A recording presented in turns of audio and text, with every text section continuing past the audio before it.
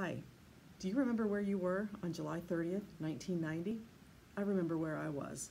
I was living in Tallahassee, Florida. I had lost my home, I lost most of my friends, and I had no ambition and no hope. And a friend of mine who knew my struggles with alcohol called me later that night and said, "Come with me." And I went to a meeting and I never drank again. And earlier this month, I celebrated my 60th birthday. So today marks 30 years I've been living in recovery. And I don't say that to brag. I say that because I know, I'm confident there's people out there who are struggling and don't think recovery is possible for them. And I'm here to tell you it is.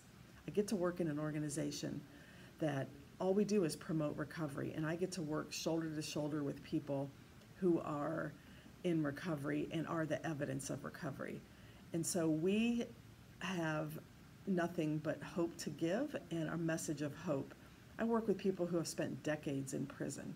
I work with people who have spent years and years living on the street. I work with folks who have lost their jobs. But that doesn't have to be your future. Recovery is real and it is possible, and your recovery doesn't have to look like my recovery. Your recovery looks like your recovery. You get to define it.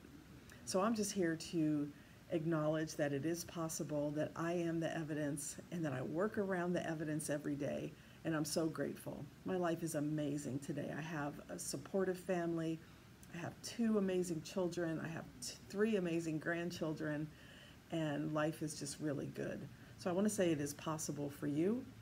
Thank you for signing on to this and for listening to this, and please celebrate with me. And here's to another 30 years. Thank you.